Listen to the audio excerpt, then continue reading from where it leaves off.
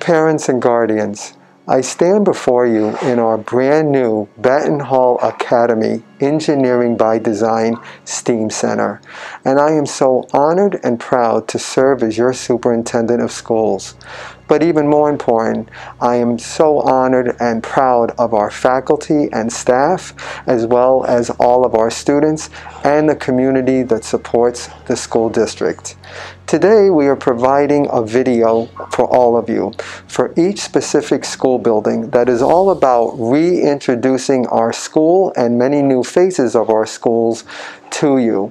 Once I am done, the videos will begin with each building principal, Mrs. Dooley, Mrs. Lindsay, and Mr. Long. They will be giving you a brief overview of some of the accomplishments that are going on in each of our schools. Then, they will be giving you a virtual tour of all of our brand new facilities as a result of the capital project, which thankfully all of you and our supportive community approved to have completed. The video will also introduce you to many other staff members that do a tremendous job to support our schools. Director of Transportation, Director of Facilities, Director of Food Services and Nutrition, as well as our school nurses will all be speaking to you and also giving you a tour of our new facilities. So I hope that you enjoy our video.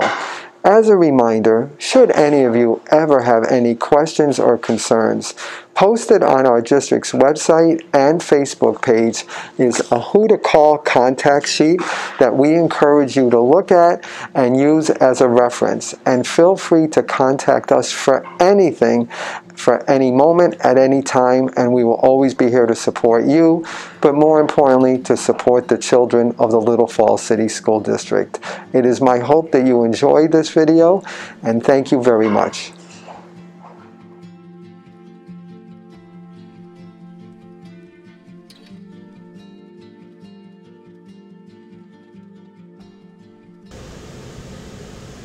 Hi everybody, this is Leanne Dooley. I'm Little Falls High School principal, and thank you for joining me today. I just wanted to talk a little bit about the capital project and all of the thought process and planning that went into this. Previously to starting the capital project, we had been expanding our math and art program, and we had been adding courses, College Now courses, AP courses, and this space really has improved our offering. We actually were able to add a high school art teacher this year to add to our program. And really our program focuses on the process and not the end product, because it allows us to allow our students to be creative and problem solve all of those skills that they're going to need when they leave here in whatever they're going into, whether it's the workforce or whether it's college. So we really wanted to design a space, and we already had the program for it, but this space allows us to now expand on all of the ideas that we've had. So these spaces were created to be very similar to what they would experience in the workplace and also in a college setting. So it's very open, and it evolves based on what the students need and what the teachers need. The space is meant for them to be creative.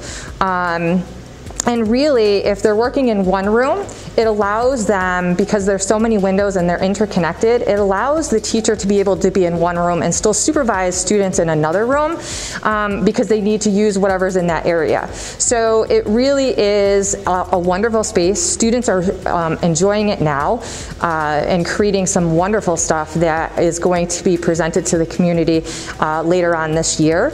So this space and our program is really leading to some wonderful things.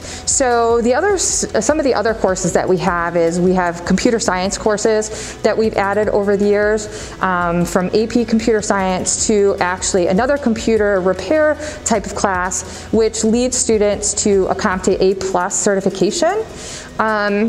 This actually gives students some real-world experience in the computer world, and they can actually go into an entry-level tech job, because a lot of entry-level are looking for that certification. So students are working on lots of things hands-on with all the new equipment that we've received over the year. And we've also created an internship that we had over the summer and had quite a few students participate in that and helped our tech department. Obviously, because we're a one-to-one district, there's lots and lots of computers that need to be worked on throughout the school year and over the summer. And in order for us to do that, we actually have to find help. And what better way to do that than to give the students that have been through the course some entry-level internship abilities to be able to do that. So these are just some of the programs that we've introduced over the years, and we're actually going to continue to expand more.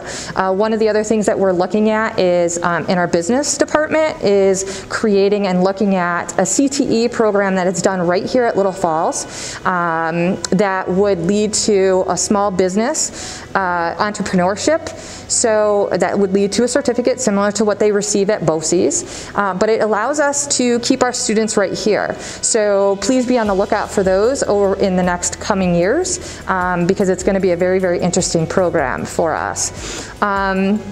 And one of the other things that I wanted to talk about is we have a couple of multi-purpose spaces that are in this building that are going to be used similar to the one that I'm in right now, that are going to be used for smaller classes, combined classes, interdisciplinary classes, which allows students to, actually teachers to partner with other teachers to work on projects. So this is going to be an absolute awesome opportunity for our students to do some cross-curricular stuff.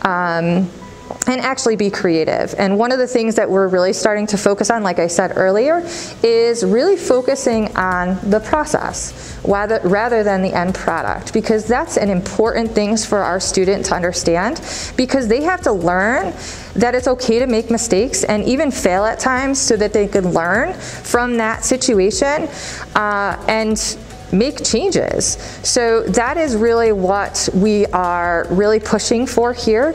And it's difficult for many of our students because that's a hard concept for them.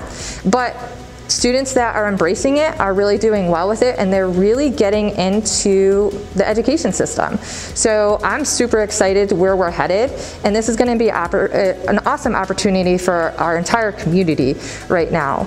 The other thing that I want to take a minute and talk to all of you about is actually thanking everybody for their continued support through COVID, through the building project, and your continued support with everything that we bring to you. And there's going to be lots and lots of changes over the next few years that I am super, super excited to bring to our students and our community. So please come and visit us and see these new spaces. And if you ever have any ideas, please contact me with any things that you want to see or want us to try. All right, thank you, everybody.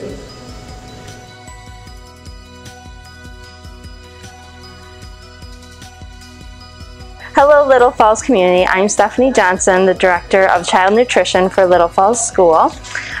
We're excited to announce that our students are eating free again this year. So what that means is that they get one free breakfast and one free lunch. If they want seconds or snacks, then those are available to purchase at both of our schools. So my job consists of many factors. One of the most important factors is developing the menu for the students. So each day, the menu must consist of 5 components. Those are meat alternative, whole grains, vegetable, fruit, or dairy.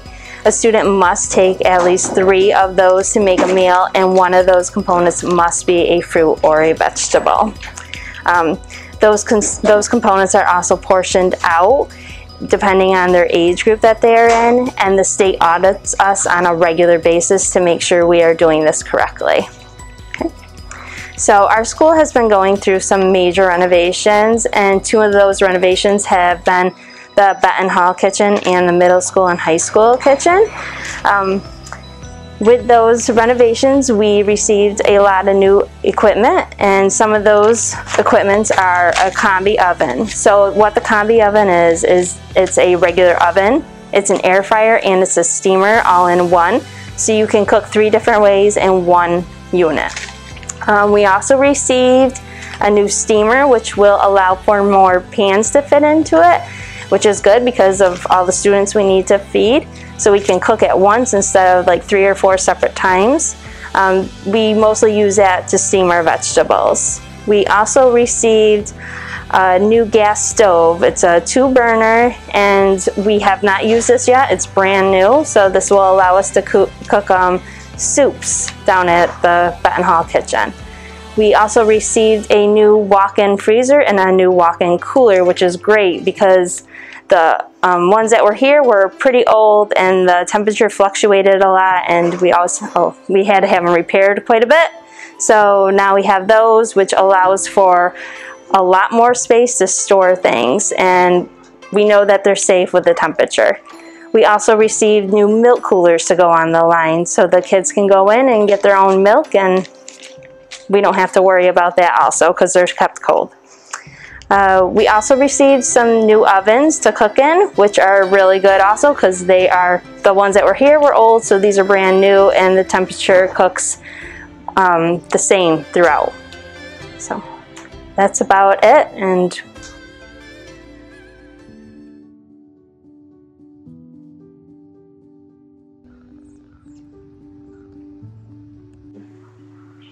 hi, my name is Deborah Taylor. I'm the senior bus driver at Little Falls City School District. And I just want to thank the parents for their cooperation in this year's transportation. I know some of you are taking your children to school for us, and we do appreciate that. Others are allowing us the privilege of taking their children on the school buses, and we thank you for that privilege.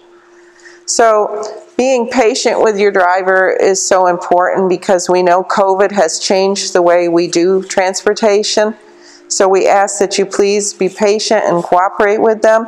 And we thank you for the patience and cooperation that you've had so far in this year. We know that winter's coming. With that, it brings snow and ice and unpredictable weather conditions.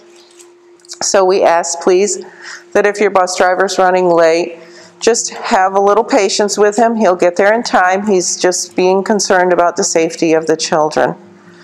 Also, at the bus stops, whether it's at your driveway or in the city of Little Falls, we ask that you please keep the children 15 feet away from the bus stop so that they can stay safe. We know that snow and ice can build up and, slippery conditions can happen. So if you could keep them 15 feet away from the bus stop, we would appreciate that. And again, I just want to say thank you to all of you for the privilege of transporting your precious cargo, your children. So again, if you ever have any questions, please call the principal's office, any concerns, anything like that, and let them know, and they will get it to us. Thank you so much.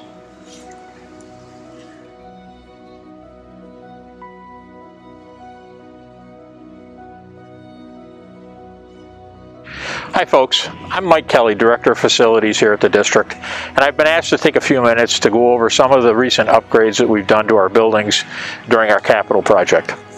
This really has been kind of a meat and potatoes project for us. Over half of the project cost has been infrastructure issues that needed to be dealt with, including new roofs on both buildings, new doors and windows, including the complete replacement of windows at the Benton Hall Academy building, new secure vestibules, new boilers, new chillers, new air handlers, UV lighting in a lot of the air handlers that provide protection from virus.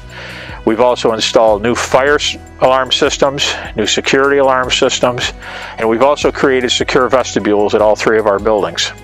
In the past, we didn't have the ability to stop someone once they had come through the front door getting into the rest of the building. We now have that ability. The secure vestibules are accessed by an A-phone system on the outside of the building. You simply push the button.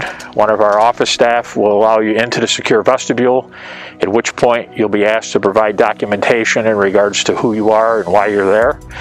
Once that's been provided, you'll then be buzzed into the main office, where you'll be asked to sign in and then either escorted into the building, or whoever you came for will be escorted to the office so that you can meet them. This has been a real upgrade for us as far as security is concerned on all fronts, fire and security, and also the ability to control the access points into all the buildings.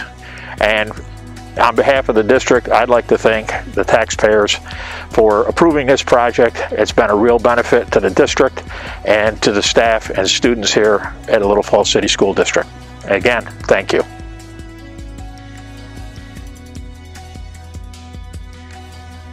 Hi, my name is Jen Hurley. I'm the primary nurse at the middle school and high school. Our County Department of Health has came out with some exciting news. At the beginning of the year, we were only accepting a PCR rapid test or a send-out test. Now we're accepting antigen test as well. Hopefully this will cut down on wait times and kids can get back in school sooner. Hi, my name is Mandy Krim, and I'm the float nurse between Benton Hall and the middle school, high school. Recently, Herkimer County Department of Health has changed the quarantine guidelines from 6 feet to 3 feet, and we're already seeing a decrease in the amount of students we've had to send home. Hi, my name is Judy Gornchek. I am the primary nurse here at Benton Hall Academy. Currently, we are working on vision and hearing screenings for K, 1, 3, 5, 7, 9, and 11. If your child has a concern, we will send home a notice. We're also working on physicals for those grades mentioned. If you have not submitted your physical yet, please do so. And we want to thank you for your continued patience during this COVID pandemic. So I'm Sue Wallace-Eaton. I am the site coordinator for Connected Community Schools, and I'll talk a little bit about some of the things that we do here at Little Falls. One of the major things that all of the kids love and the families love is our hub that's here. So during the day, the kids are able to come in and help themselves to tangible items that are here. Some of those tangible items are food that they can take home in their backpacks in the evening. There's snacks for them during the day in between lunchtime and breakfast time, and after school for the kids. Lots of the kids come in after school, in between school and sports, to grab a snack to head out on the bus or before practice. There's also clothing in here. If something happens during the day that a student needs to come in and get some clothing, we have clothing. And we also have school supplies, so if the kid is in class and forgets his pencil, he's able to just come downstairs and grab a pencil or a binder or whatever he needs during the day. So that's one of the things that we have here. Another major thing that we have is we take on link referrals, and the link referrals come from a panel of professionals at each school building, and they identify a family or a student that may be having some struggles, and they do a link referral to myself, and then I'm able to reach out to the family and connect them with any other services that are out in the community that they may need, whether it's counseling or Medicaid, or they need to get to a dentist. There's all kinds of services that I can help them to get hooked up with out in the community.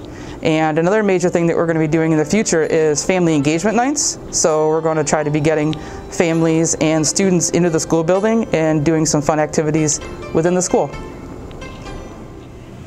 Hi, my name is Sarah Phillips. I'm the SEALS coordinator working here with Connected Community Schools.